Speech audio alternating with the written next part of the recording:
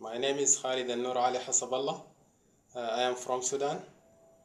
I did my master program in hydroinformatics at UNESCO-IHE Institute for Water Education, Delft, the Netherlands. And after I complete my master program at 2010, I went back my country. I spent 2 years and then I got the opportunity to come again to Delft and to conduct my PhD. Perfect. And just please tell us in which city do you live and in which place you were working and which tasks? Yeah, well, I'm living in a very nice small city. It's not very small, but it's a second capital in Sudan. It's called Wad Madani. It's in the center of Sudan. And right now I'm working for the Ministry of Water Resources and Electricity, the Hydraulic Research Center, which is the research arm of the Ministry of Water Resources and Electricity, since 2003 and up to now.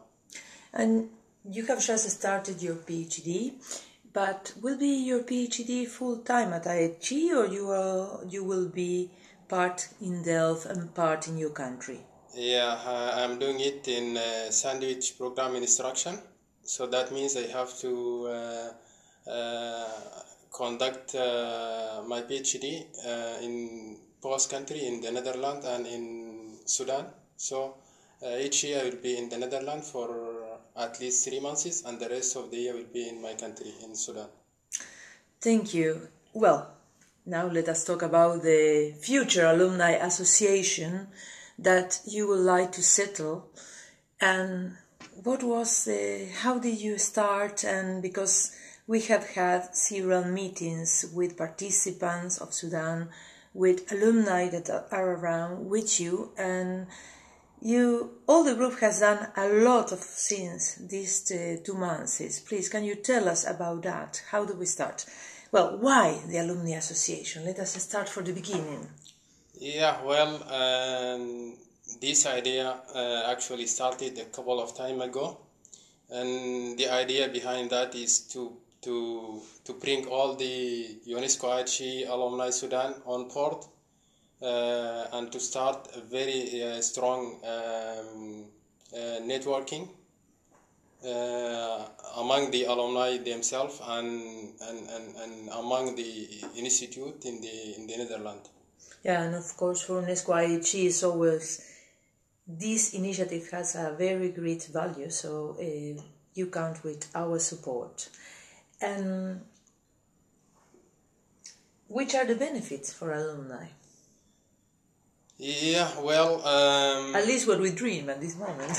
No, I not dream, but I think we can get a lot of benefit from building up this relation and networking, because you never know what will come from this kind of networking, but I'm sure that at least the alumni can get like a short course, or he can get a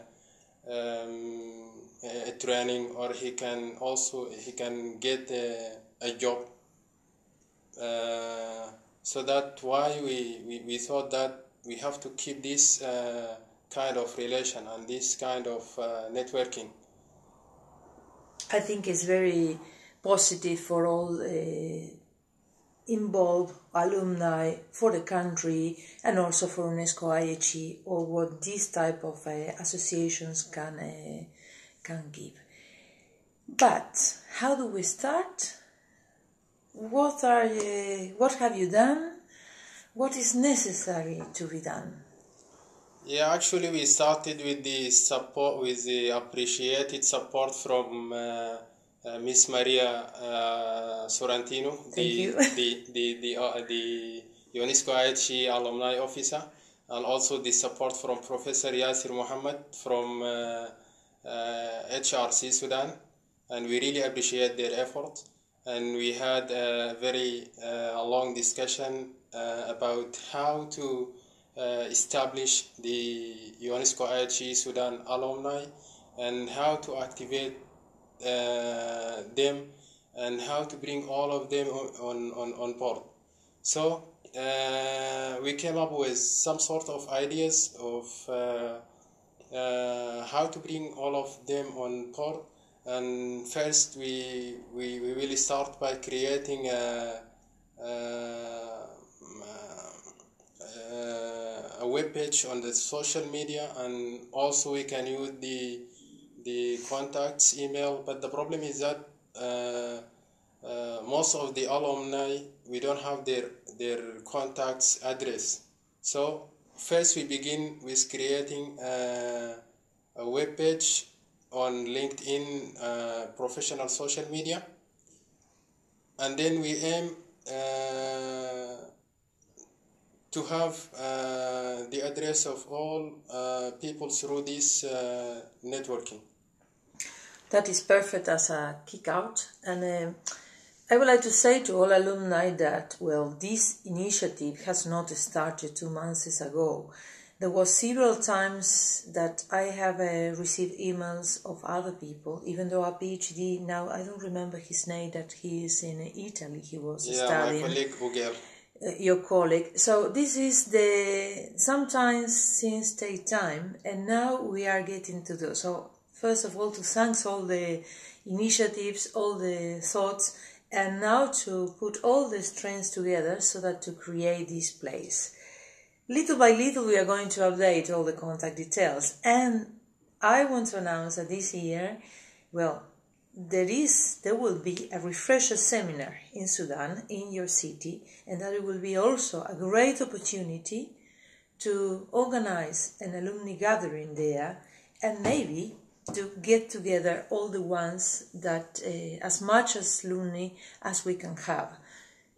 Many will live far away from that place, but at least to the ones that live in that place or nearby, to have it together, and maybe it could be the launch of the physical launch of the Alumni Association. Your last words. What else would you like to add? Of course, to invite everybody to spread this information to other colleagues that can be not updated, to share ideas, to get in touch with you, with me, to be part of the group of LinkedIn.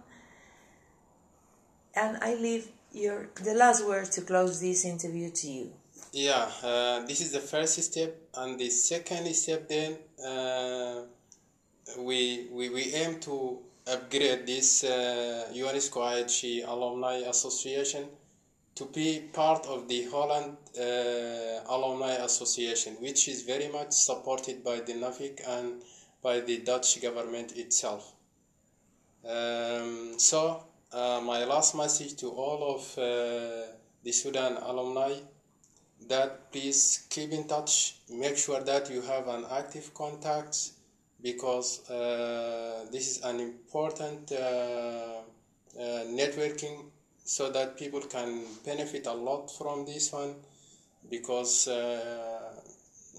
with this social media we can share ideas, we can solve problems, we can help each other, and I'm sure that this kind of networking, it might be seems like a very small window for most of the people, but I'm sure that whenever there is a window, there is also a door, and this door can open for you a very important opportunity. Well, thank you very much, and I wish you the best for this new initiative. Thank you so much.